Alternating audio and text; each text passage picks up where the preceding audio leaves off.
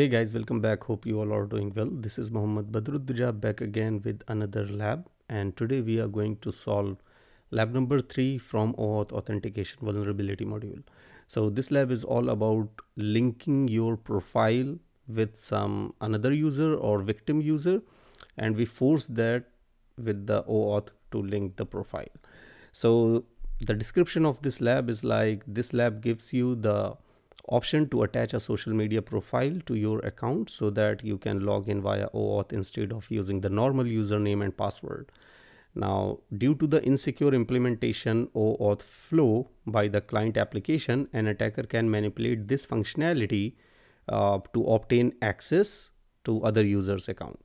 Fine. So now to solve the lab, we need to craft a CSRF attack to attach your social media profile to the admin users or the victim user account on the blog website, and then access the admin panel to delete the Carlos account.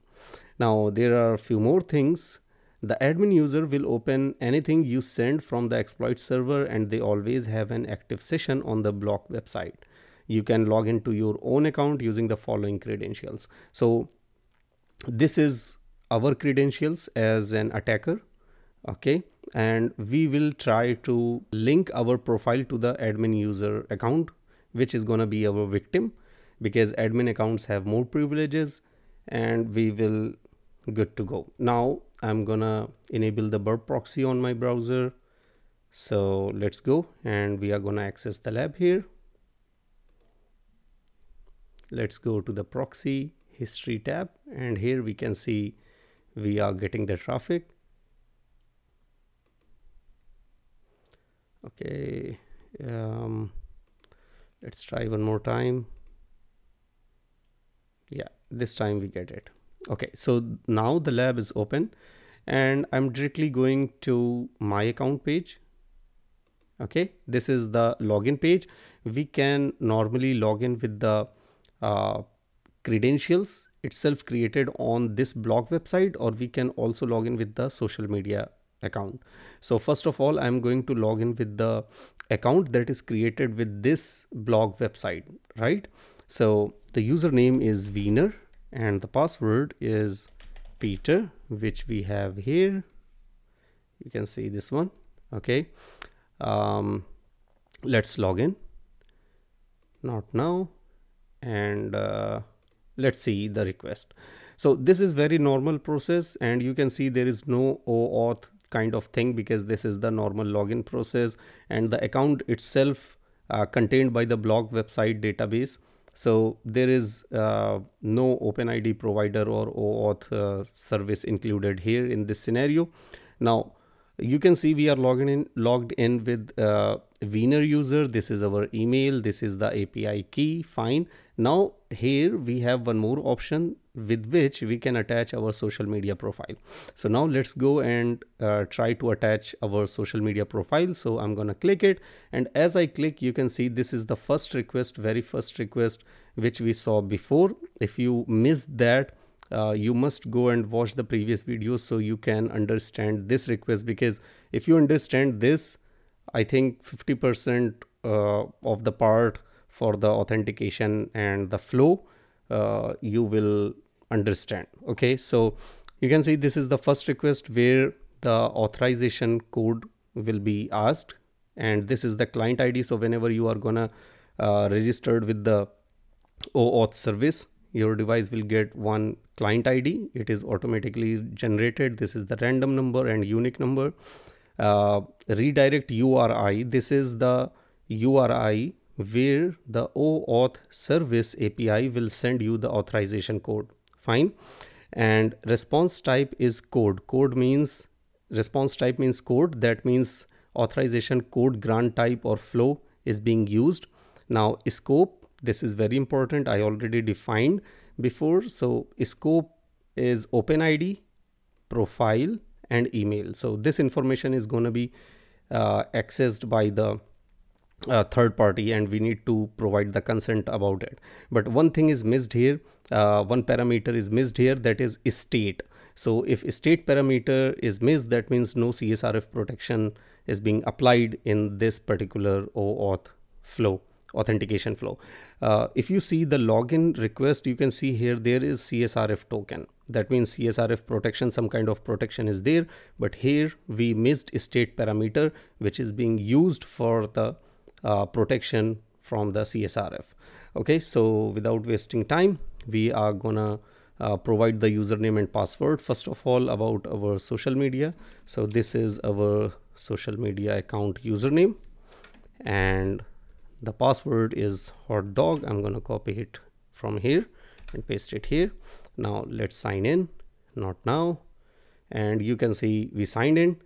And as we come here, as I mentioned before, we need to provide the consent, because the third party application is gonna try to access our profile information and email information and all. So provide the consent.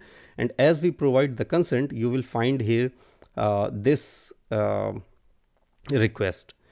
This request also important, because if you see the first request where /auth, you can see here it is already mentioned that the authorization code will be sent on this with this endpoint OAuth linking. So here you can see after the consent is provided, this authorization code is being sent, and this is our authorization code. Okay, so fine. Now if we continue, you can see we are again go to the dashboard or account page, and here we have every information, and our social media account is already attached with this account. Fine. So one important part here is this authorization code.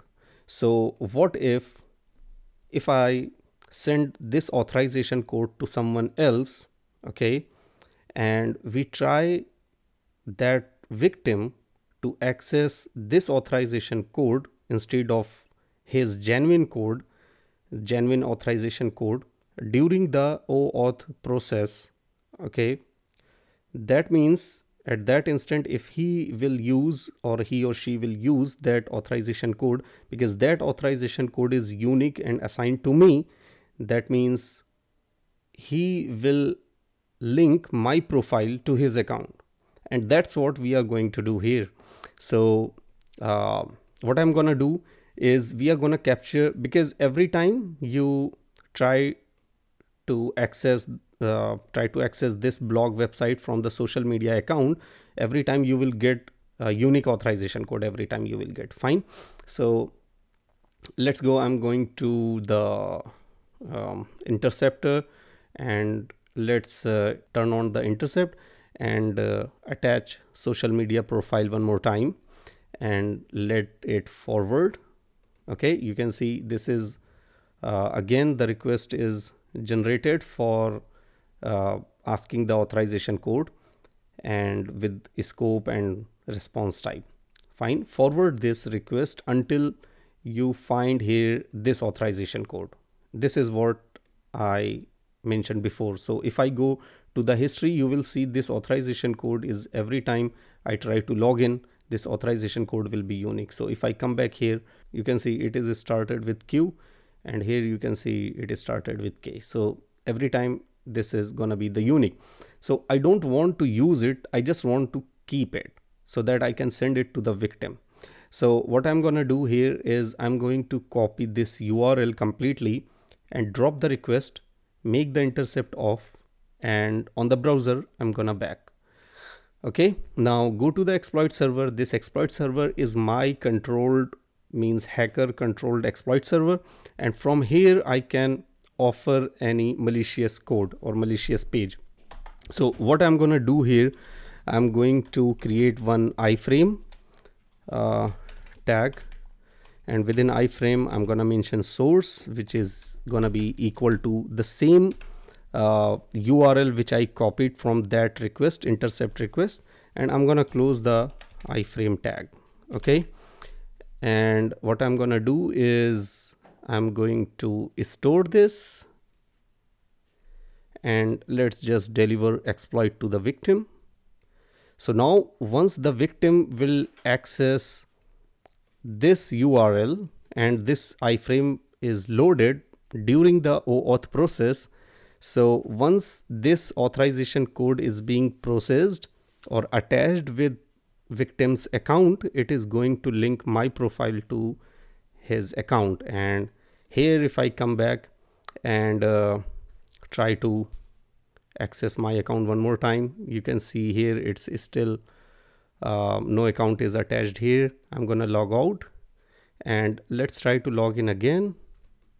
Log in with social media, and as I try to log in with social media, you can see admin panel appear here. Okay, so that means if I go to the access log, okay, here you can see this is our IP, means my IP, and this is different IP. That means once the exploit is delivered to the victim and victim access that particular malicious code or page, it hits and the profile is linked with the victim user. Now if I go to the admin panel, you can see two users are appearing here. So I'm gonna delete the Carlos account to solve the lab, and you can see congratulations, you solved the lab. If I go to the my account, you can see this is the administrator account, and you can see the social media account is still, it's appearing my social media account peter.wiener, but the user is administrator. Okay, so my social media account is attached to the administrator. So whenever I try to log in with social media account, I will find the administrator account. So whenever I try to log in with social media, I will get the admin panel. Why? Because my social media account is attached with the administrator. So that's it for this lab. I think you enjoyed, and if you like the content, please like, subscribe and share. I'm gonna see you in the next video. If you have any query, please put your comment and query in the comment section. I will try to respond as soon as possible. See you in the next video. Bye.